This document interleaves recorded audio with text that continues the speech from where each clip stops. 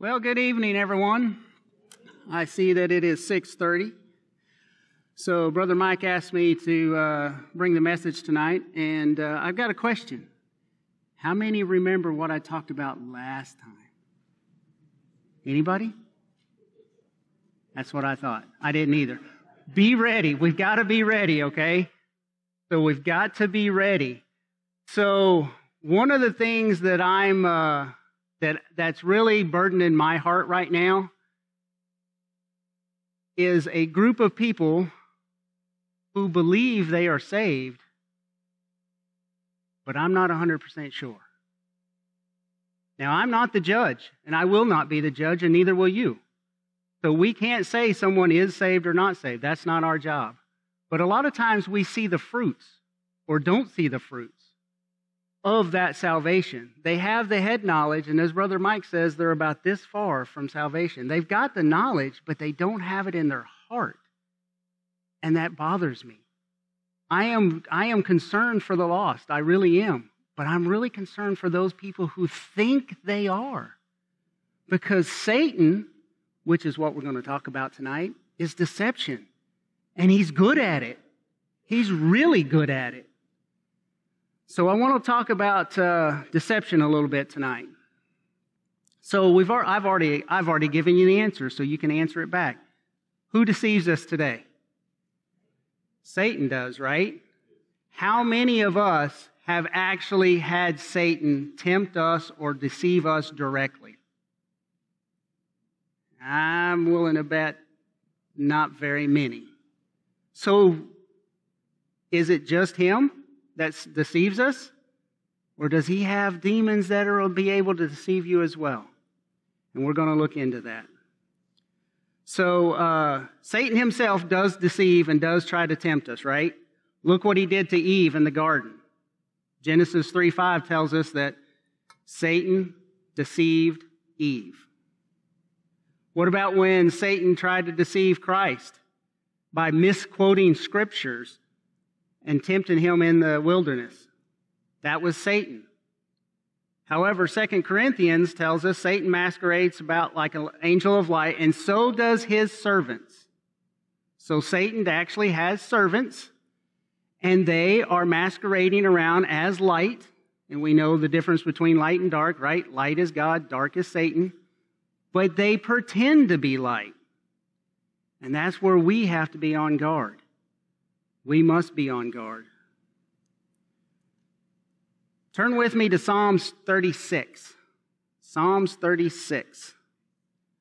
Now, I'm going to give you a little thing here that should kind of make you a little concerned. This is a Psalm of David. It says, "An oracle within my heart concerning the transgression of the wicked." So he's concerned about the wicked individuals around him in that day.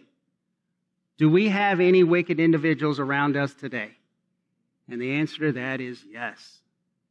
Everywhere, right? Everywhere. But look at what the wicked does. There is no fear of God before his eyes. Do we see that today? Do we see people have no fear of God? I'll be honest. The fear of God is what got me saved. I was absolutely terrified. I knew I was going to hell, and I did not want to go. And so I looked and I started reading the Bible and like, I'm going. How do I get out of this? And then it took me a while, because I'm a slow learner, that Jesus loved me so much, he died for me. I'm like, why would he die for me? That doesn't make any sense. But I finally accepted, and now I can see fully what he has done for me.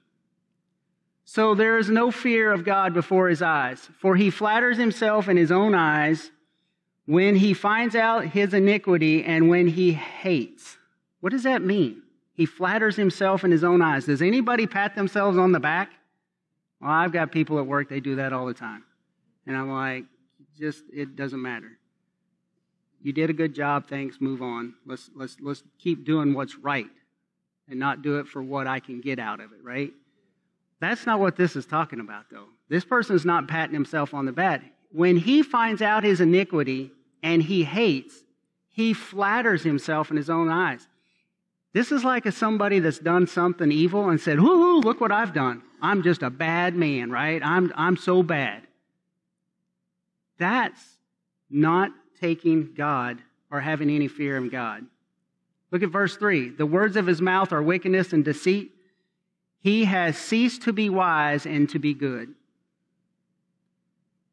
Do we know any around that are like that today? Probably. Verse 4. He devises wickedness on his bed. He sets himself in a way that is not good. He does not abhor evil. That's talking about the wicked. What I want to talk about is us and how we can be self-deceptive. Turn with me to James chapter 1. James chapter 1. I love reading the book of James. And I also do not like reading the book of James. Because James is very hard-hitting. James pulls no punches. James tells it like it is and what we need to be doing. And he says, "So then, my beloved brethren, let every man be swift to hear, slow to speak, slow to wrath, for the wrath of man does not produce the righteousness of God." Most of us has probably heard that we have 2 ears for a reason. We're supposed to hear twice as much as we speak. And I haven't quite caught on to that because you can ask Christine. I talk a lot. But we need to be about listening to others. And that's something that I've been trying to do more and more of, is listen to them and see where they're at in their journey. Are they at the very beginning? They just got saved? Have they been saved for a long time? Or are they one of those that has the right answers, but they're not on a journey at all? That's where my heart is. That's where I am trying to focus my efforts. Don't get me wrong, I will witness to somebody that is lost that don't know. But honestly, they're a whole lot easier to witness to than somebody that thinks they're saved and are not. Look in verse 21. Therefore, lay aside all filthiness and overflow of wickedness, and receive with meekness the implanted word, which is able to save your souls. How did I get saved? Was it somebody that taught me? No. What was it? It was this right here. I read this. God opened my eyes, and I was saved. It was the word, the implanted word, which is able to save your souls. So these individuals that I've been dealing with, how are they going to get saved? It's not me talking to them. It's me getting them in the Word. That's where we've got to be about, making sure we're in the Word. But be doers, 22, but be doers of the Word and not hearers only, deceiving yourselves. I knew a guy who knew the Bible better than I did. He could quote things that I'm like, that's in there? I'd have to look it up. I had no clue. But you know what he believed what was going to happen when he died? He's just going to be turned into dirt. It's no big deal. He had the Word. He's read the Word. He knew more than I did. He just didn't put it in his heart. I worked with that man for almost 17 years. And I tried to talk to him. Never got through, that I know of. I haven't seen him in probably 10 years. I don't know. I don't know if I got through.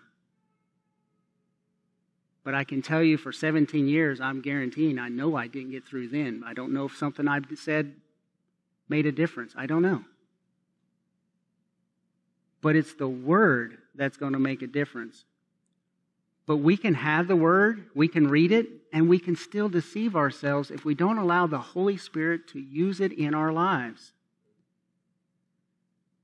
Verse 23, it says, "For if anyone is a hearer of the Word and not a doer, he is like a man observing his natural face in a mirror. For he observes himself, goes away and immediately forgets of what kind of a man he was.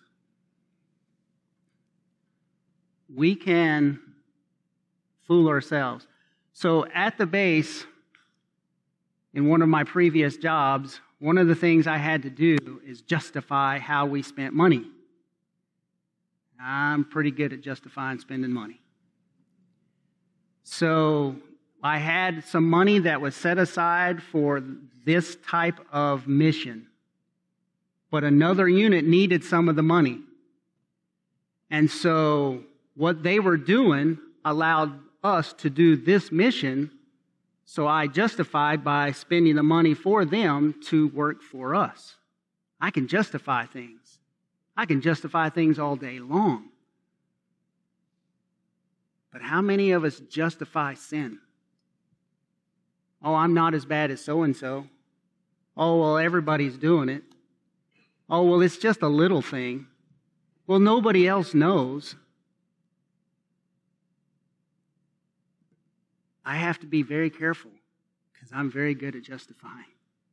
And I do not want to justify sin. We have to be about being doers of the word. If you want to know what to do and how to do things, it's right here. I know it's a lot. I know it's a big book, but there's ways you can look stuff up. There's apps. There's all kinds of cool things now. I know some people don't like computers, but you can get in and you can find things and research things, and there's all kinds of stuff right at your fingertips. We have absolutely no reason that we can justify sin. None. Because we have God's Word. And we have the Holy Spirit inside of us. Brother Mike says all the time when something slips out of his mouth, and the first thing he says is, I shouldn't have said that. But that's the Holy Spirit going, guess what? You messed up. We have to acknowledge that fact. We have to, when we realize we've messed up, confess it, apologize for it, ask God to forgive us, and move on. But how many of us do not do those things? Unfortunately, I'm willing to bet it's several. Turn with me to 1 John chapter 1. 1 John chapter 1. Start in verse 5. This is the message which we have heard from him and declare to you, that God is light, and in him there is no darkness at all. If we say we have fellowship with him and walk in darkness, we lie and do not practice the truth. But if we walk in the light, as he is in the light, we have fellowship with one another, and the blood of Jesus Christ, his Son, cleanses us from all sin. If we say we have no sin, we deceive ourselves. Just because I'm saved doesn't mean I don't sin. Now, granted, I don't have to. I have the Holy Spirit. I don't have to sin. Once I'm saved, I could never sin again. But probably I'm going to choose to, unfortunately, because of my flesh. But it says, what does the blood of Jesus Christ do? Cleanse us from all sin. If we say we have no sin, we deceive ourselves, and the truth is not in us. If we confess our sins, he is faithful and just to forgive us our sins and to cleanse us from all unrighteousness. If we say we have not sinned, we make him a liar, and his word is not in us. I can sit here and read this all day long. I can memorize it. But if I don't put it in my heart and put it into practice, I am deceiving myself. I can say, every one of us, if I ask you certain questions, you're going to know exactly what the answer should be. But too often, as I tell everybody at the base, we don't give open and honest feedback. We do not honestly tell each other the honest truth because we don't want to hurt somebody's feelings, or we don't want to make somebody mad, or we don't. But honestly, if we're open and honest, let me ask you a question. When somebody goes up, hey, how you doing today? What is your response? I'm okay. I'm doing good. Whether you are or not.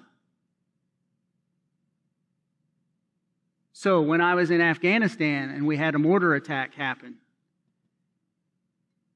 and I wasn't allowed to tell people about my faith unless they asked. God's got a sense of humor, because during that mortar attack, I got to tell everybody why I wasn't nervous. Well, let me tell you exactly why I'm not nervous, because I know where I'm going. If something happens to me, it's okay. I'm not afraid to die. Why? Because Jesus Christ saved my soul and I'm going to heaven. Isn't that an awesome thing? Open and honest communication. God will give you opportunities to tell about your story and how God's helped you through something. You know why? Because He wants others to have that same saving faith as you. That's where we need to be. Using God's Word to help others see who He truly is. Turn with me to 1 Corinthians chapter 6. 1 Corinthians chapter 6. Told you James was hard-hitting. I think Paul's pretty hard-hitting right here. Do you not know that the unrighteous will not inherit the kingdom of God? Do not be deceived. Neither fornicators, nor idolaters, nor adulterers, nor homosexuals, nor sodomites, nor thieves, nor covetous, nor drunkards, nor revilers, nor extortioners will inherit the kingdom of God. And such were some of you. And such was I. I'm guilty. Some of these I didn't do. Doesn't it say, if you broke one law, you've broke them all? All have come in short of the glory of God, right? Some of us were some of these things. But look at the rest of verse 11. But you were washed. But you were sanctified. But you were justified in the name of the Lord Jesus and by the Spirit of our God. Folks, that should make us jump up and down. I am saved and I'm going to heaven, and I know that. And I lost my mom a couple weeks ago. I'm sad, but I'm rejoicing. Because I know where she's at. Because she had that saving faith. Everybody goes, well, how do you know? You're not the judge. You're right. But I'm telling you, my mom was fearful of water. The bathtub never got over an inch deep when she took a bath. She was terrified of water. Would not get near it anywhere. Would not get in a boat. She was not getting near water.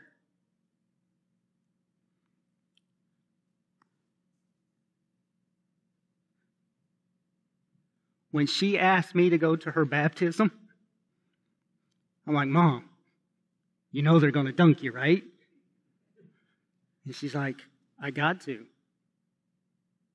I'm like, why? She goes, Jesus told me to.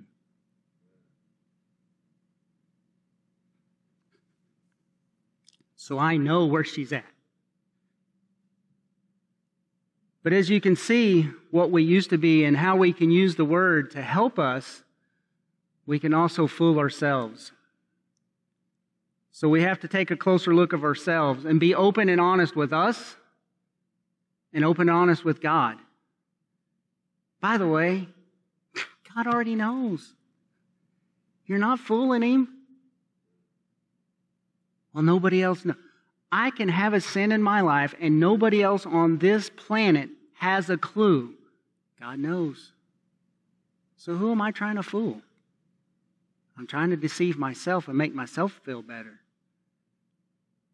Trust me, after you've asked for forgiveness and you've confessed and you've taken care of this, you will feel much better. Much, much better. I can remember the night I was saved because I was truly worried about going to hell. I was fearful, and rightfully so. I should have been. But that night, the peace that passes understanding, I didn't understand all these Bible terms and all this stuff. But I'm telling you, I couldn't explain it. I could not explain how I felt. It was incredible. And I look back on it today, and I'm thinking, and He's allowed me to continue on. Now, there's times I'm like, go ahead, I'm ready to go. Take me on home. I'm ready. I'm right, Brother Mike. I ain't afraid. I'm ready to go. But I've also had the Holy Spirit speak to me, not audibly, but speak to me and say, kind of being selfish. Look around you and how many are not ready to go. And what are you doing about it? I don't want to deceive myself into thinking that everybody else is okay just because they say they are.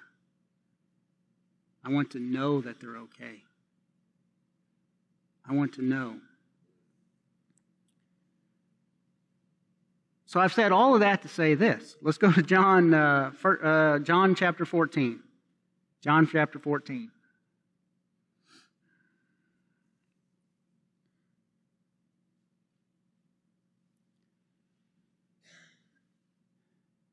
If you love me, keep my commandments.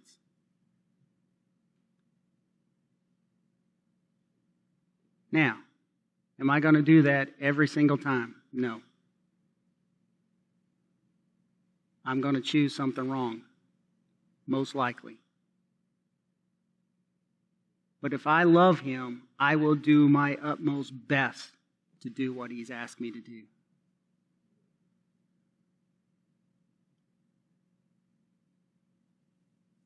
But look at what He does for us.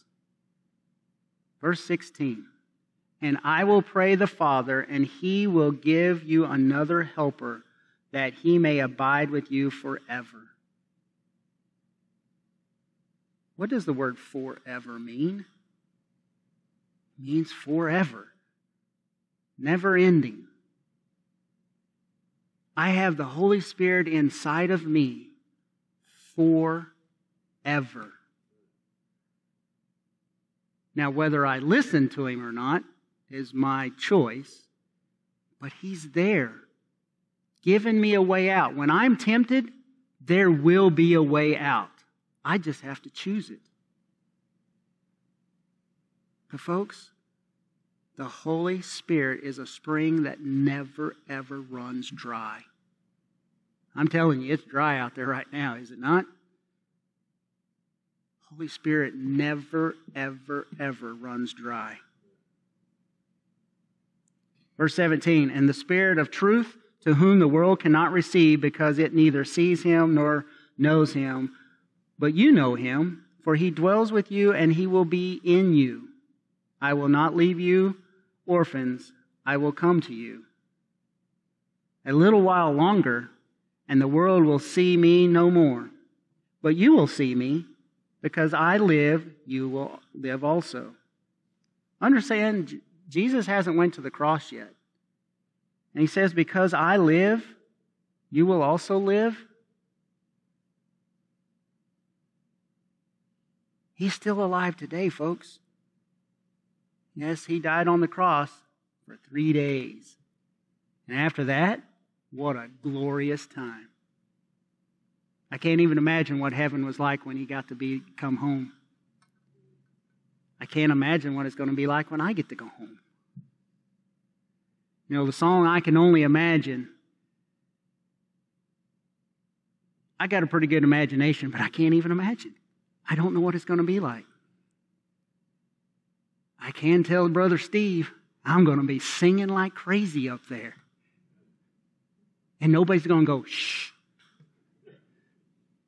It's going to be awesome.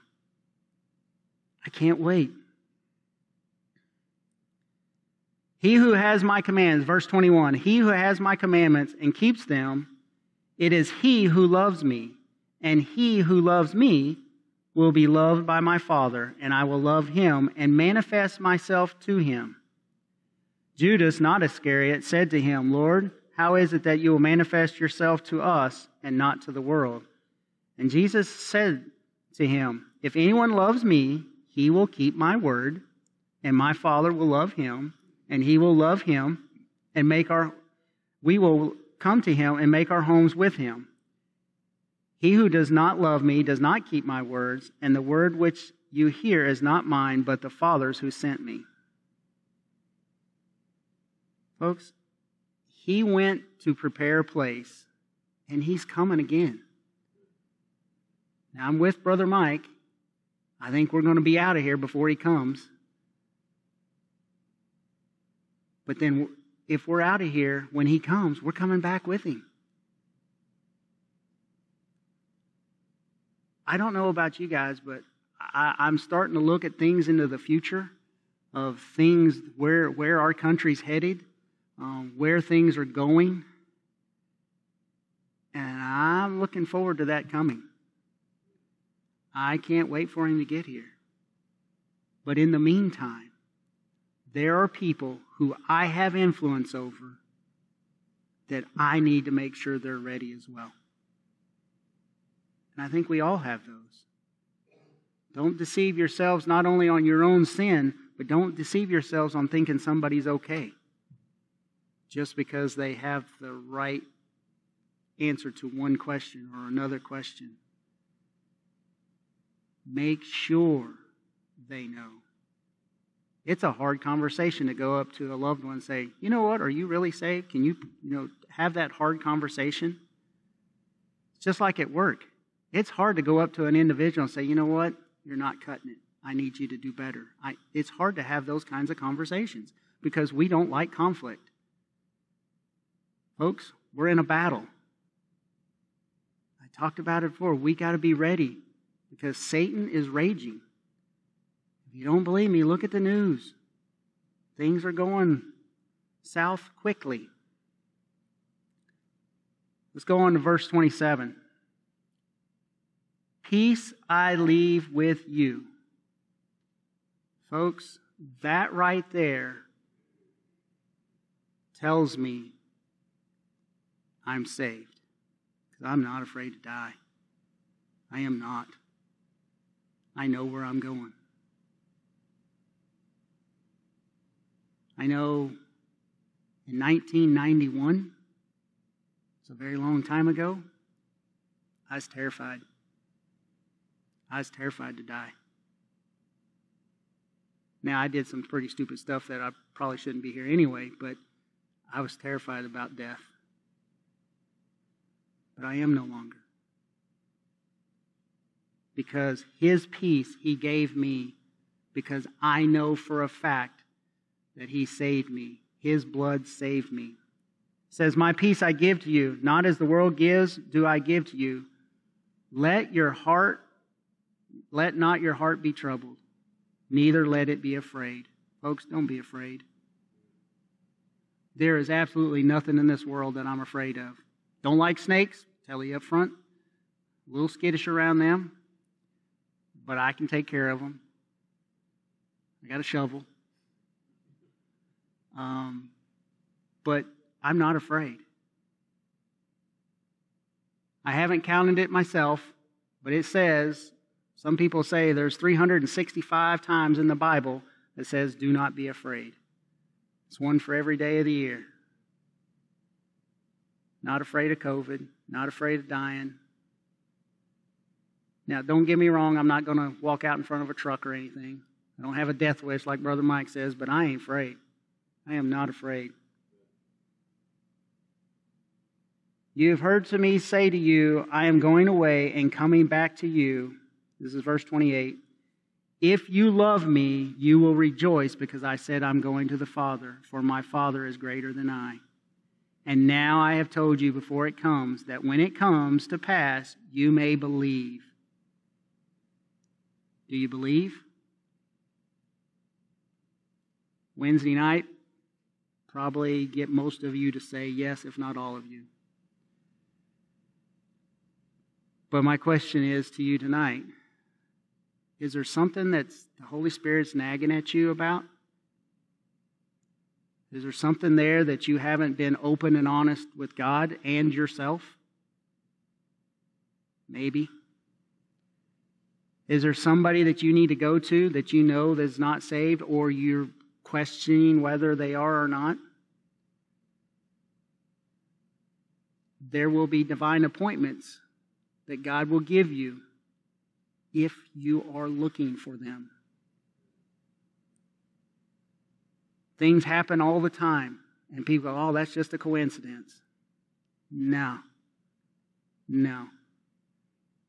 God put a lot of people in my path before I got saved to get me saved. Are you one of those in somebody's path? If you are, open your eyes and open your mouth and start talking. Would you stand? Please stand. Bow with me. Dear Heavenly Father, Lord, I just praise you and honor you for who you are. You are such a gracious God that you even saved a wretch like me. And Lord, I'd like to take this time to just praise you and honor you for who you are, what you've done, sent your Son on the cross. I'd like to ask Brother Steve to come up, and I want to sing a song after this, but Lord, I want to give you glory and honor. Because Isaiah 43:7 tells us that we are created for your glory. I'm not here for my own sake. I'm not here for my own glory. Whenever I'm given an accolade, I have to turn it back to you because you're the one that gave me the ability to whatever I've done. You're the one that gives me the words. It's your Holy Spirit in me that allows me to understand what your word really means to me now. Lord, I just praise you and honor you. I ask that you'd be with each and every one here tonight, everyone listening online. I just ask that they would truly open their heart to you, that if there's some kind of deception going on, Lord, and I bind Satan right now and his demons. I allow the Holy Spirit to speak to each and every one of these hearts. I ask that you would be in them, guide them and direct them in everything that we do. And Lord, whatever happens throughout this rest of this week, that we have those divine appointments that you've created, and we witness them, and we go into them full force, and we allow people to see who you are through us. Lord, again, I don't know why you use us, but you do. And Lord, I just ask that you'd be with us, guide and direct us in everything that we do, and we will give you glory, honor, and praise. In your precious name we pray. Amen. We thank you for joining us this evening at Rye Hill Baptist Church, and may God richly bless you.